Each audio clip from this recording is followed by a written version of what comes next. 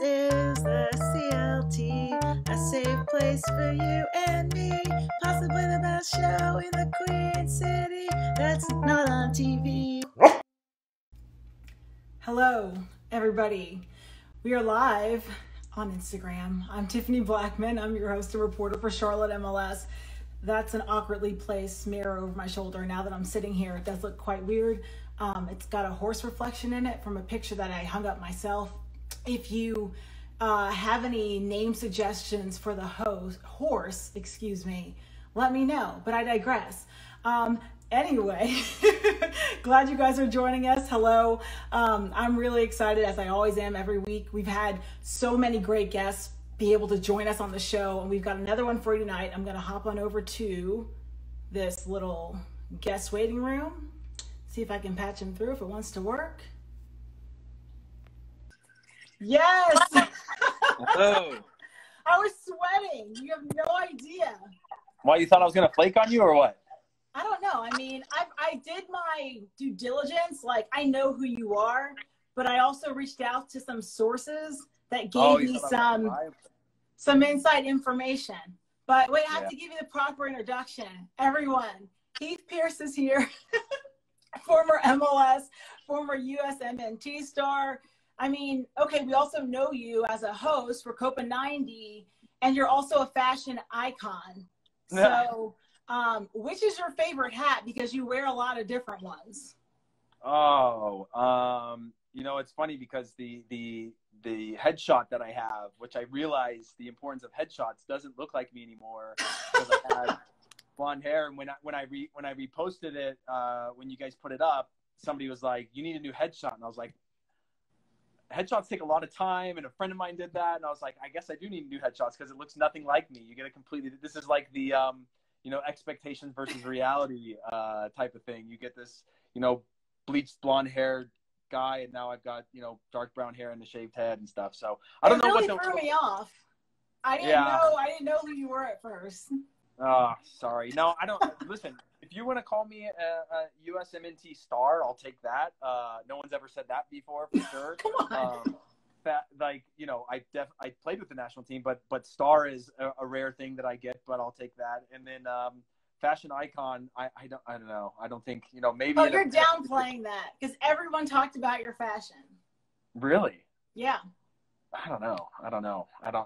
I guess it's hard right now because I spend all my time wearing probably the same clothes every day, day after day after day, that I feel like maybe I lost that edge, or I lost that part of me.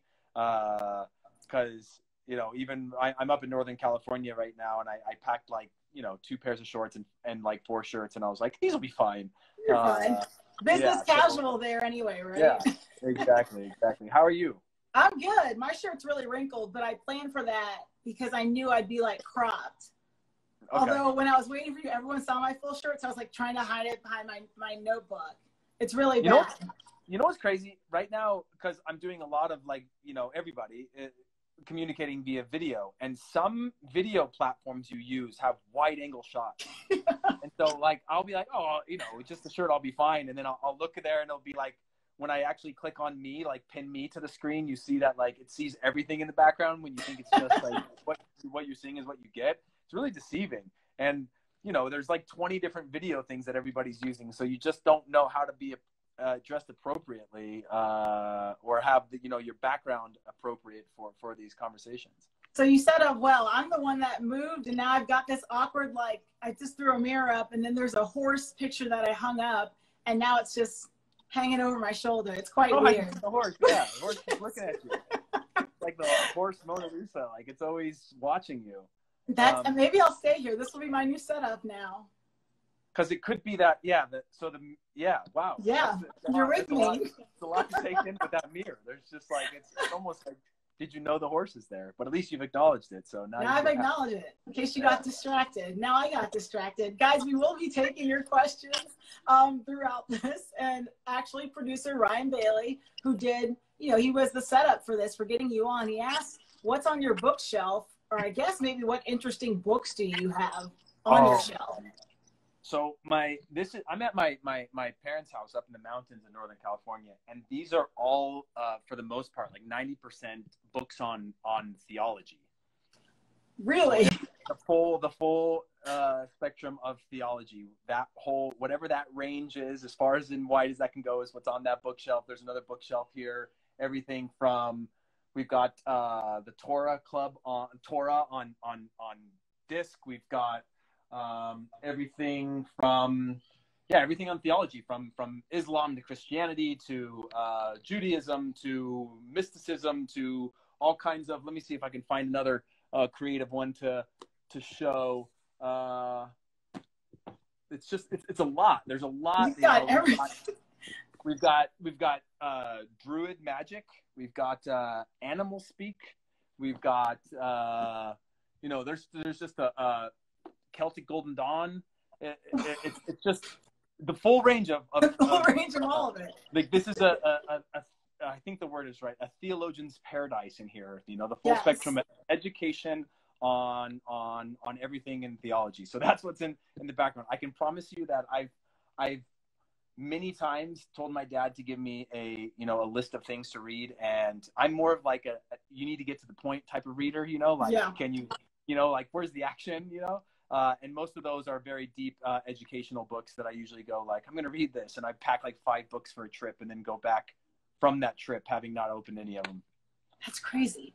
I'm going to try to do an awkward transition and bring it back. Let's see. Let's go back to fashion, because fashion is you can be an intellect that's into fashion. So if you were to design a Charlotte MLS kit, what would it look like? Ooh. I put you on the spot, I know. Do you have a favorite color? Yes, I like greens. I like shades of green. I knew that. See, I really did. Yeah, you came so prepared. You know what I mean? Like one quick internet search and you nailed it. I like shades of green. I like shades of blue.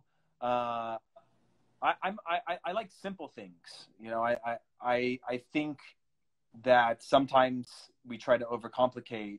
I actually, one thing that I would really like is to go with a vintage look, like a throwback look. Like vintage soccer is one thing that I really like. So I like right now with MLS and Adidas sponsorship, I like the old 3 stripes on the shoulders. I like a lot of that, like paying homage to the old days. So that's probably the way that I would start within the design, but think very simply.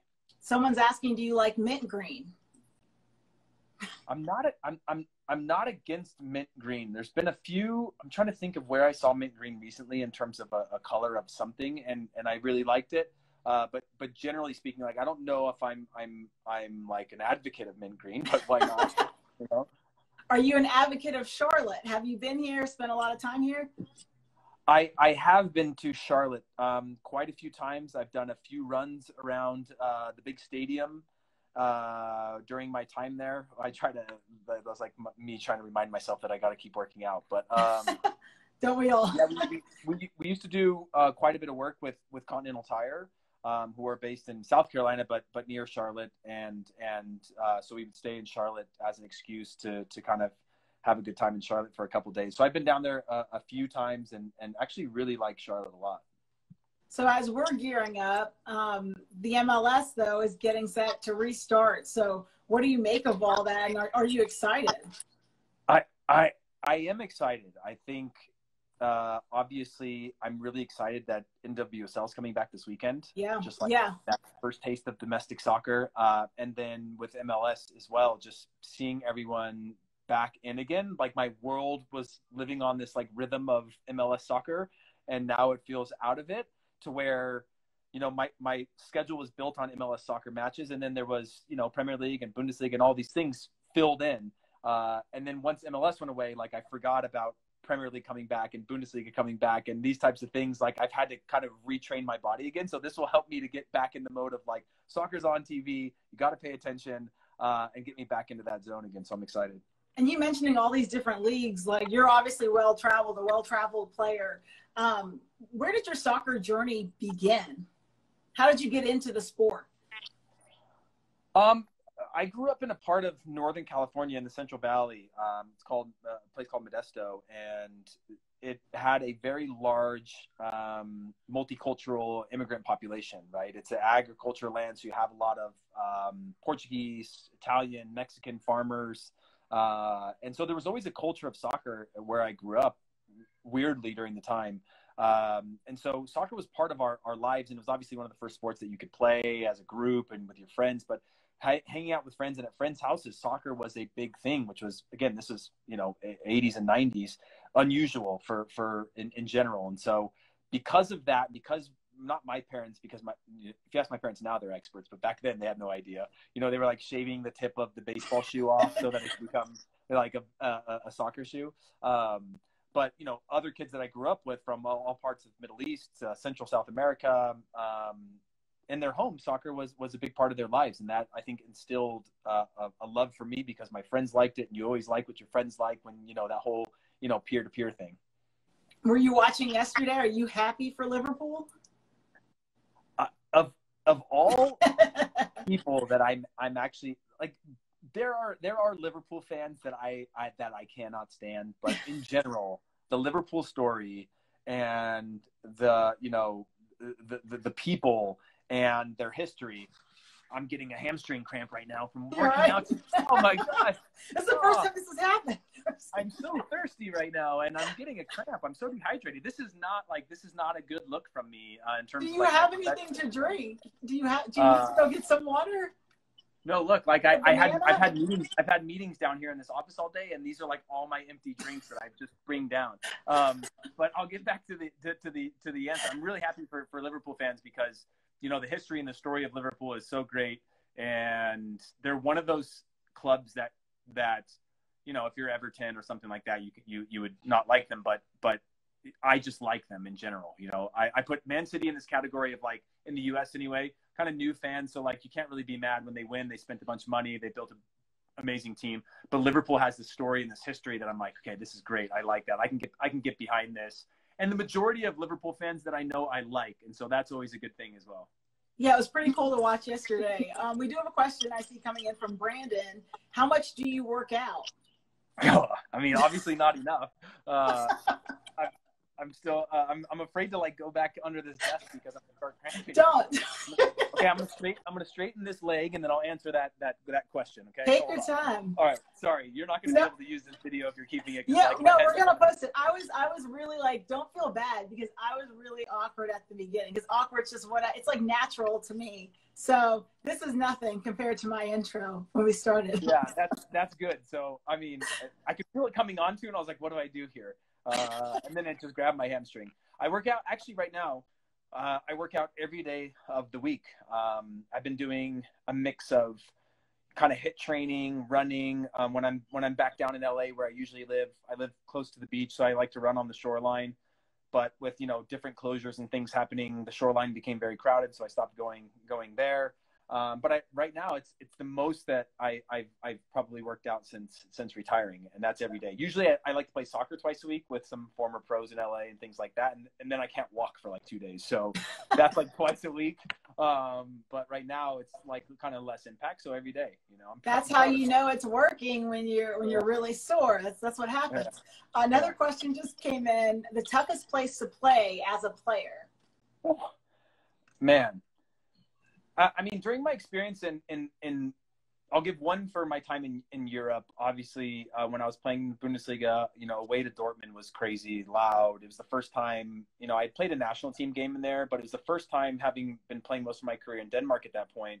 It's the first time I remember being in a stadium where it was so loud that you couldn't communicate normally. Like my voice was gone after the game because you're screaming, trying to, like, you realize the advantages that you have when the stadiums are smaller, where you can actually talk and use, move people around to make the game easier. It was the first time I just felt alone. And then playing with the club team there, that was really rough. But harder than anything is qualifying away games in Central America. That, I didn't get a chance to play in Azteca, but I've gone down there as a fan since. But qualifying in CONCACAF away it's more than just fan noise. It's heat, it's atmosphere. It's like you feel so far from home and feel such a lack of control that it's definitely the hardest places to play. I was going to ask about the crowd. So, and you mentioned the other factors that probably would make it one of the toughest places to play. But I mean, when you have so many people against you or chanting, I mean, what does that feel like? Yeah, before or early MLS, for example, the advantages of home field used to be elevation, turf versus grass, temperatures, right? So playing Canada during, late in the year or early in the year versus playing down in the middle of summer in Houston or Dallas, like those types of things were where the advantages happened, right? But now the next generation has arrived where fan atmospheres are where the real home field advantage is. Like fans can dictate the energy, right? When a club has a fan base that's in tune with the players on the field, it's like this ebb and flow that happens where if you're on the other side of that and things start going well for the home team, you feel so far from home. You feel like they're slowly leaning on you and you're going to be like, okay, you can feel something happening. It's like you can feel energy shifts in the stadium. And the same when you're a home team, you feel that when that fan base props you up and that noise is humming and they're all in tune, you feel like you can see the other team's faces like, okay, let's just try to get out of here with a point, or let's try to survive here. You know that you've got them where you want them. You got some people excited because people are already talking about our future supporter section going. I did see a walk talk football question go by, and they asked if you ever got distracted or tripped or anything while doing that. Yeah. So, as like a preface, walk talk football was a walking interview where I would have our videographer with a gimbal walking backwards and I would walk forward. So I could always see where we were going. And there was times like I'd go around the corner and as the cameras got smaller and smaller, it was easier for him or her to like turn around and kind of know what's going around them. But there was plenty of times where the videographer at least was walking backwards and I would guide him straight into something that would then be like camera up, falling on their backside, which is wrong of me. And I'm sure I tripped over a few curbs and steps, all of that for the most part was in New York City, which has, plenty of sidewalks where you can, uneven pavement. So yeah, there was plenty of times that things went wrong. Is there a most memorable spot that you played in or that you went to go, cover a story, back with Copa 90? Yeah, I would say the one of the ones that's most memorable is one going to Azteca as a fan. I always wanted to play there with the national team, and during kind of the couple cycles that I was in, didn't get that chance. But I went down and did a story with Copa 90 at Atlético Nacional in Colombia, and it was around their Recopa Sudamericana final where they were playing against Chapecoense, and this was after they had given Chapecoense the title after their kind of tragic, extremely tragic plane crash. They fielded a new team, and then so you have two tournaments there, like Copa Lib and the Copa Sudamericana. Those two teams play each other in like a super cup. So they won Atlético Nacional won one, and then they gifted one to Chapecoense, who they were going to play in the final. And then they faced each other in sort of the final of the two cups. And it was a really emotional experience that had a lot of elements where they were bonded by this brotherhood of going to play each other when the plane crashed on their way to play each other. And it was just a really emotional experience to tap into Colombian culture, and how they're trying to move past sort of the Hollywoodization of the narco trafficking. And so we embedded ourselves with the fans there. And I know it's kind of a lot to take in, but it was the closest that I had felt. We were in the fan sections, we were behind the scenes, and we were just embedded in this culture. And it was one of the times that I felt like this is what it's like to be a fan in a supporter section that is large and it's loud and it's a family and it's an identity and it's all of these things. And there was so many other factors that went into this, but just getting a chance to do that was a really special experience that I don't know if I'll ever have a chance to do again. That's really cool. And the fact that you, I guess, got to be influenced as a fan from that aspect. The question here too is, who has influenced you the most? And I'm sure they're speaking about, as a player. As a player, I was heavily influenced, kind of through phases of my career. When I became a left fullback, Roberto Carlos is someone that I always looked up to in terms of, kind of Brazilians revolutionizing that defensive position that made it fun instead of just being a defender all the time, which isn't that fun. I love playing defense, so. Yeah, I mean, I like playing in defense long enough to get the ball and then go the other way. But that Kobe Jones was like an idol of mine growing up. I used to have like braids and, you know, things like that when I was like a child, wanting to be him, posters, that sort of thing. And me and my best friend at the time, you know, he named his dog Kobe, and which I don't know if that's a compliment or not, but I would, you know, if you asked Kobe, who I play soccer with now, he probably wouldn't like that. But like all of these things, like a big part of my childhood, and then, you know, Roberto Carlos growing up, and then Ronaldo being one, where the original Ronaldo, R9, being the, you know, start of the YouTube era, where you're just like, I want to watch this guy all day long, with his like kind of highlight reels were inspirational to me. So you still play with guys now? That's what you were talking about earlier. You just mentioned Kobe. Then who were some of the other guys you're playing with, and who still got it? Well, Kobe doesn't have it anymore. No, I'm just kidding. Kobe's the one that we get put against each other at times, and then we just talk crap to each other for the entire time. Every time we turn the ball over, it's kind of a knock on, doesn't have it anymore type of thing. So he's one of my favorite ones to play with. But we have a lot of people come out there. Stu Holden's out there regularly. We have, who else? Steve Nash plays with us. It's their game. I just moved to LA, and they already had that game going a little over a year ago. A number of NWSL players, women's national team players, come out during the off seasons and play. We've had, you know, Alex Morgan, Tobin Heath,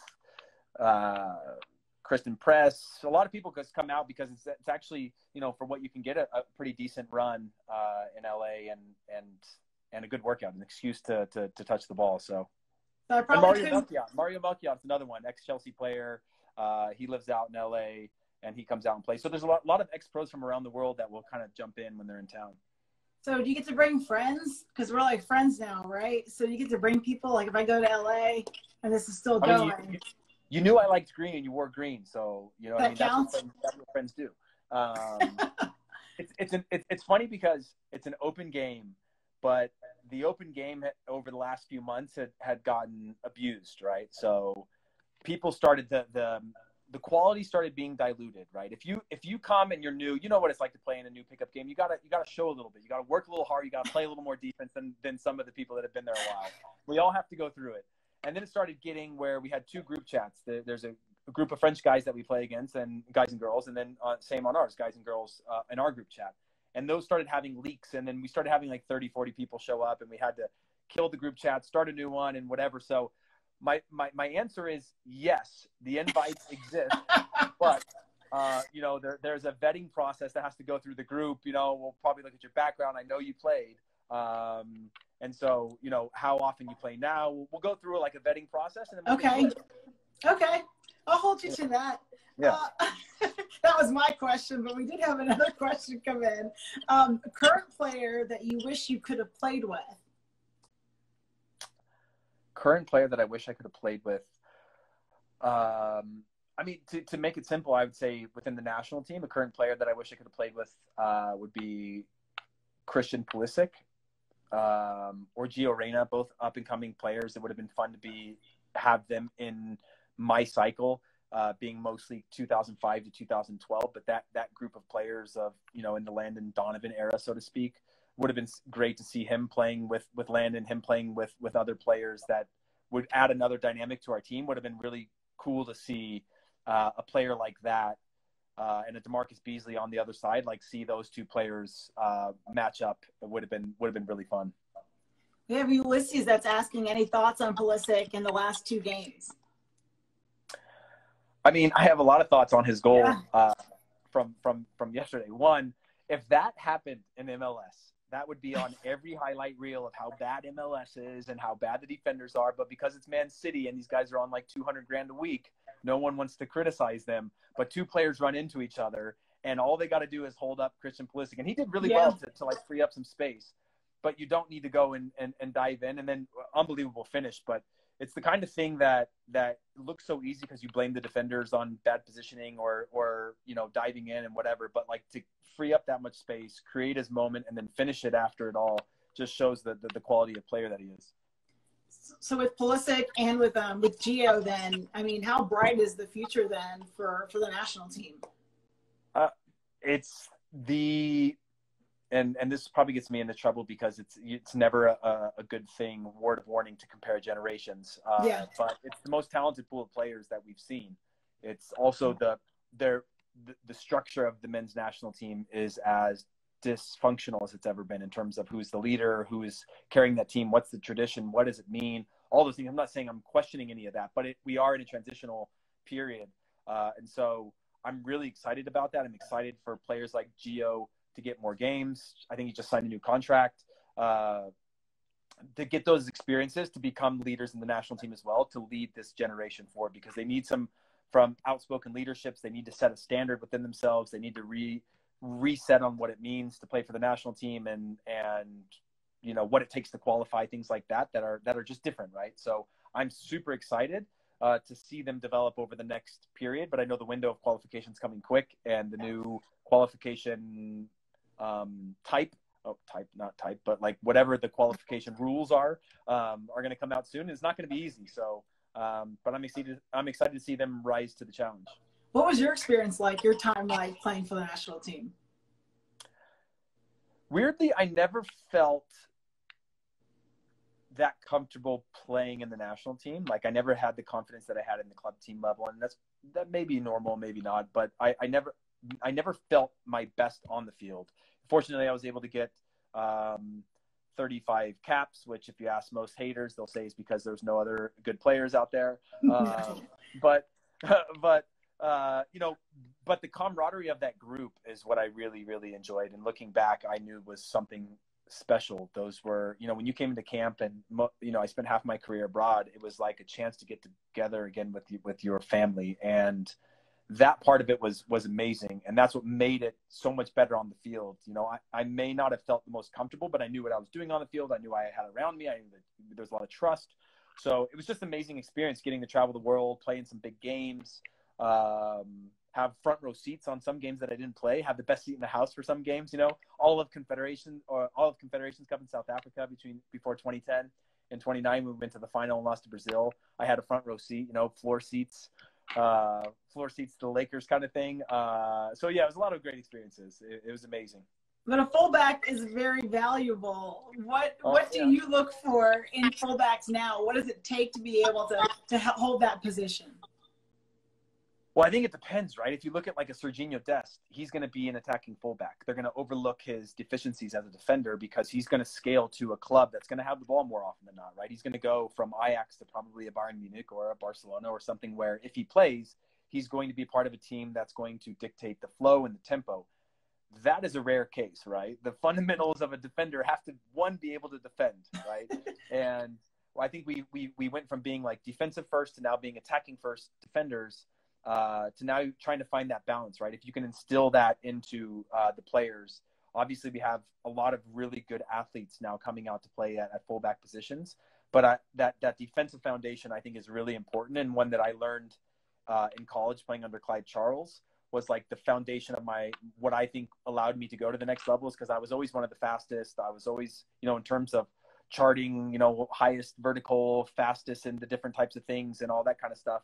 I needed to convert that into a skill set that could be relied upon. And so that foundation of defending, I think, is a really important thing that we're now looking past, because we want to have, you know, players that can run the touch lines all day long, or they good recovery speeds, and so they can make up for mistakes. I think that piece is still missing of that foundation of defending.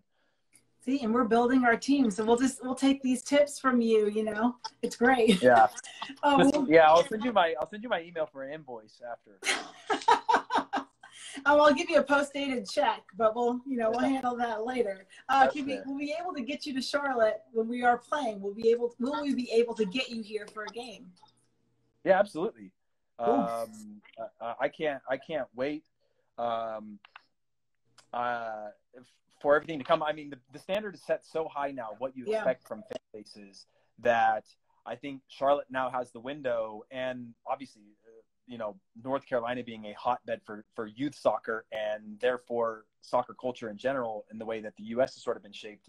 I think, you know, the expectation is high for them in terms of the fan, the atmosphere, and everything like that I wouldn't want to miss, you know, any of the big first games, and then, you know, hopefully a long, successful future. And okay, what else do you have coming up next besides having to stretch your hamstring? Are you working on anything? Do you have any other projects? Yeah, so in November, we launched a new project in the U.S. called For Soccer Ventures, and For Soccer Ventures has two platform businesses. One of them is focused on the youth landscape, so it's a strategic investment in clubs, leagues, tournaments, and programs with the idea of trying to improve and elevate the overall youth soccer experience. So that's trying to stabilize costs, improve transparency, really improve the experience so that if you're a player that might not be a scholarship level athlete or a professional level athlete, you still have a positive experience. Your parents still have a positive experience. And a lot of that is accessibility, affordability, things like that. So that we are growing that pool of fans, right? I don't want to have to go and find you because you studied abroad your senior year and now you're a fan because of that experience, but you had this very negative soccer experience growing up. Like, we want to increase that pool of fans that build that soccer culture in the youth, that if they don't make the A team and they're not on tracking for that 1% of top players, that they have a positive experience. And then on the other side of our business called the Soccer Collective, it's again an investment, a controlling interest investment sort of portfolio or house of brands that we're buying and building that's focused on trying to drive sustained relevance. So making the game cool over time, right? We see this as the decade of soccer, and we want that, knowing that we have 26 World Cup, 27, hopefully the women, 28 Olympics.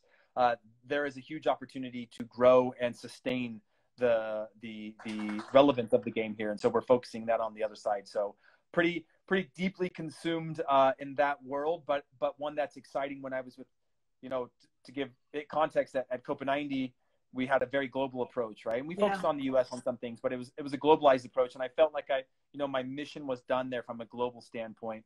And then really wanted to focus in on the U.S. and North America in general, and really have a touch and feel that's focused on the U.S. and something leading me probably to more, a local type of thing, but my focus now being in the North American landscape. And it's been fun so far to really kind of get my hands dirty on the landscape of soccer and the complexities of that in the U.S.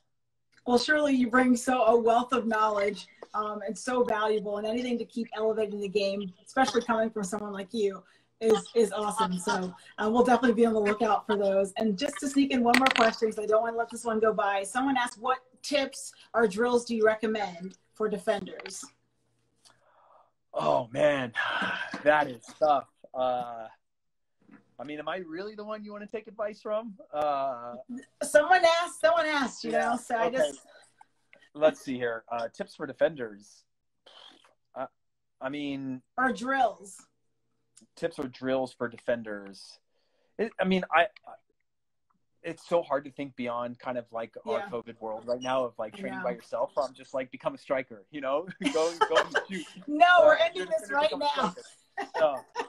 Okay, but a lot of that is small channels. If you have somebody to play with when things are safe wherever you're living, is to work on those one-on-ones, using the space to your advantage and learning to read the body language of a player on the ball and on how to move them, make them unbalanced, and when to press and when to drop off type of things. And it's obviously it's easy for me to say those things, but it's hard to think of one particular drill that can improve you as a defender. I'd say the biggest thing is, if you're a defender, you want to build the parameters of a defender and find the things that you can enjoy in those parameters, right? Find your creativity. Just because you're a defender doesn't mean it's not a creative position. Whether you're a center back, left back, right back, you want to build those parameters of what it takes to be good at that, and then explore your creativity and explore who you are within that position. So find the fun, enjoy in it. And if you were once a striker that was really fun to you and you've been moved to a new position like a defender, which happens so often, that doesn't mean you can't have fun anymore. It doesn't mean there's not any joy in it. Like you said, you like being a defender,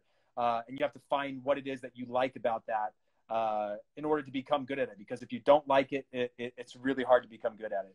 See, you went from having nothing to say to having valuable information to share with all of us. So no, a thing or two. I'm full of nonsense. I can talk, stuff that you can poke holes in all day long. But no, I'd say that's the best. I try to avoid the whole like have fun type of thing, but I really think that is one thing that's missing in the youth soccer landscape, is the fun, right? There's so much pressure in youth soccer now to win tournaments and get the scholarship and all these things, that fun goes missing. And especially when you're a kid that might not start or on your team that you were once now you moved up to a bigger team or a better team and you don't play. And, you know, finding those parameters where you can be creative and be yourself and have fun are the most important things. And I'll repeat that, you know, 100 times out of 100 being one of the most important things in playing soccer. Heath, look for that check in the mail in a couple of months. Okay. Thank you. I will. Thank you so much for your time. Thank you for having me. It was a good time chatting. I had a great time too. We'll see you soon. All right. Bye. Bye. That was fun. And I tap danced at the beginning a little bit, but thank you guys for bearing with me. But wow, what valuable information that he was able to share with all of us. So we will get this posted and we will hopefully see you again next week because we have another great guest. Thank you, everybody. Have a great night and a good weekend. This is the CLT, a safe place for you and me. Possibly the best show in the Queen City that's not on TV.